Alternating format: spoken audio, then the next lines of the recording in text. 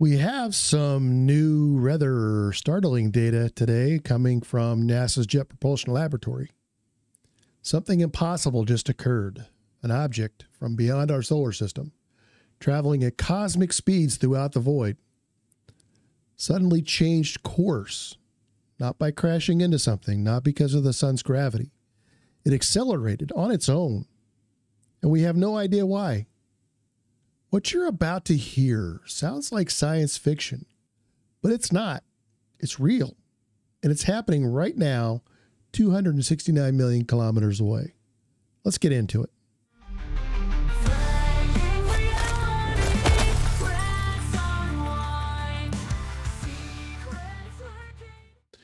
Welcome back to Fraying Reality.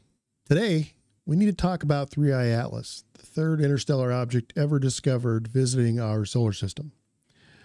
On October 29, 2025, scientists using the Atacama Large Millimeter Array detected something that shouldn't be possible. 3I Atlas was 4 arcseconds away from where it was supposed to be. That may not sound like much, but at cosmic scales, that's massive. This object defied gravity, and the implications are quite unsettling. Let's break down what's happening, what it means, and why some of the world's top astrophysicists are using words like technological signature. First, let's establish what we're dealing with. 3I Atlas is an interstellar object, meaning it came from outside of our solar system. It's only the third one we've ever detected, after the famous Oumuamua in 2017 and 2I Borisov in 2019. It was discovered in July 1st of this year and has been making its way through our cosmic neighborhood ever since. On October 29, 2025, it reached perihelion, its closest approach to the sun, at a distance of 1.36 astronomical units. That's about 203 million kilometers, roughly where Mars orbits. Here's where things get weird. David Fernaccio, a navigation engineer at NASA's Jet Propulsion Laboratory, filed a report that stopped the scientific community in its tracks. Using data from ALMA, they found that 3I Atlas was not where it was supposed to be.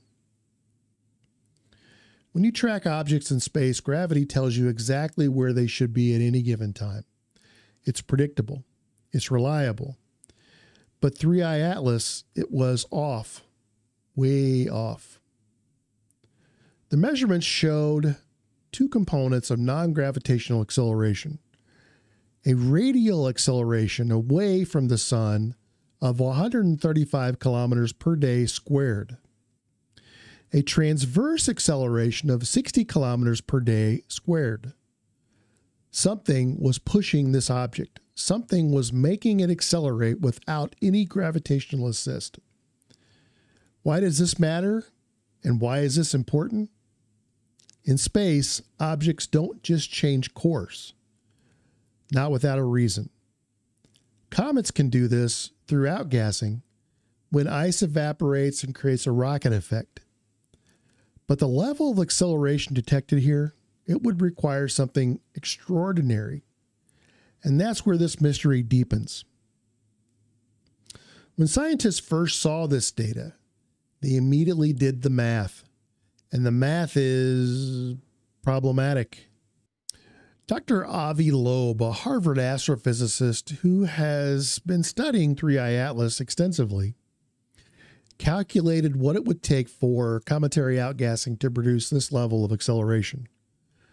Using momentum conservation, the equation is straightforward. The result? 3I Atlas would need to lose at least 1/6 of its total mass during its perihelion passage. Let me put that in perspective. Based on earlier observations by the James Webb Telescope, scientists estimated 3I Atlas has a mass of at least 33 billion tons. 1/6 of that is over 5.5 billion tons of material that should be ejected as gas. That's not subtle. That's not a light dusting. That is a massive cloud of gas that should be easily visible. If cometary outgas is responsible, we should detect an enormous plume of gas surrounding 3I Atlas throughout November and December of 2025. And the scientific community isn't taking any chances. Multiple observation campaigns are already underway. ESA's JUICE spacecraft was positioned to detect this massive gas cloud in early November. Then, from November 27 through January 27, 2026, the International Asteroid Warning Network launched a coordinated global campaign. But the real moment of truth comes on December 19th, when 3I Atlas passes closest to Earth at just 269 million kilometers. At that distance, hundreds of ground-based telescopes will be trained on the object. Hubble will be watching, Webb will be watching, every major observatory on the planet will have their eyes fixed on this object. If we see that massive gas cloud, mystery solved. It's a very active comet. But if we don't see it,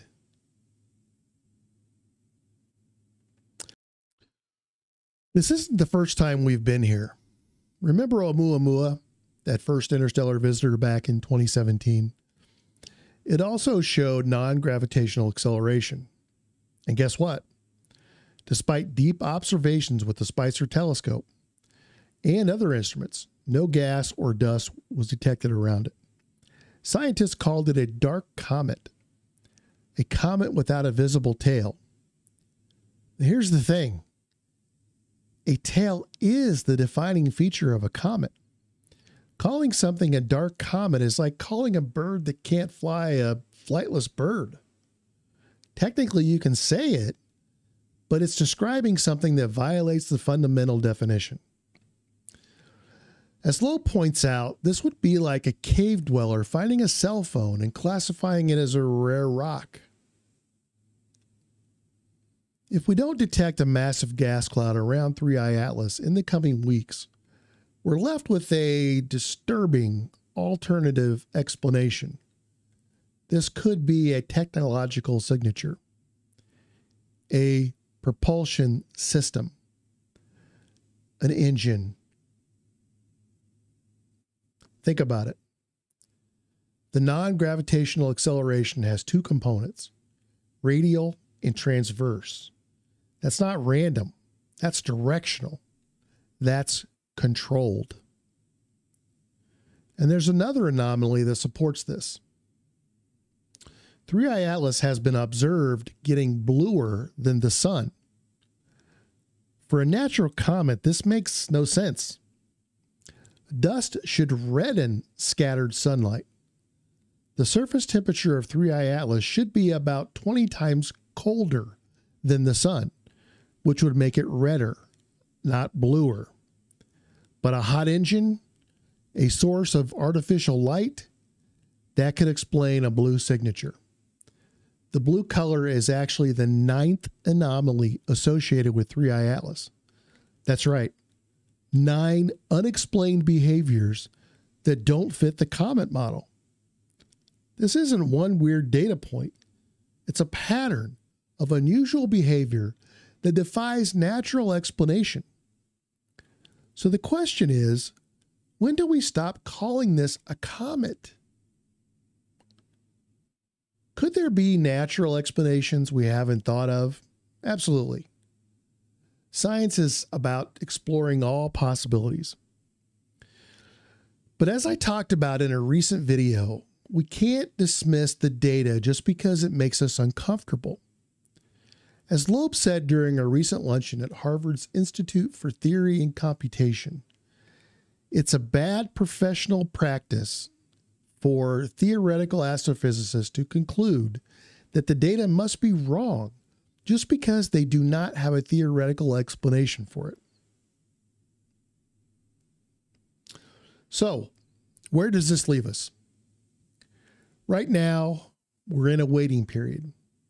The observations from November and December will be critical.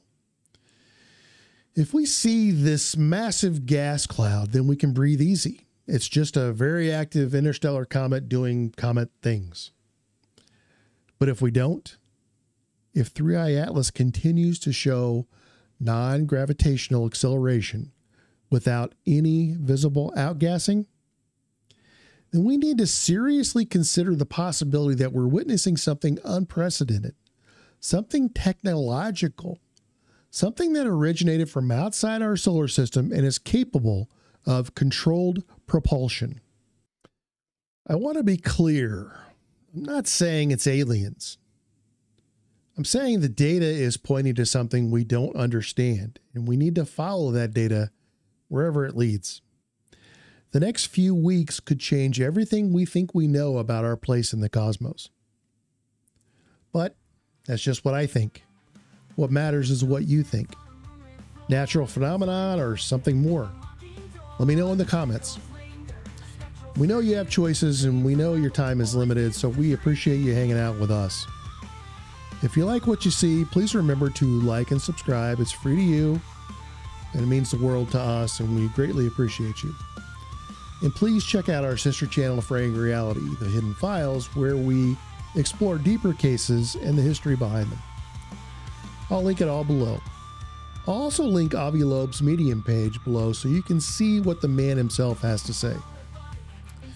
And as always, keep an open mind, but not so open your brains fall out. Thanks for watching. We'll catch you later.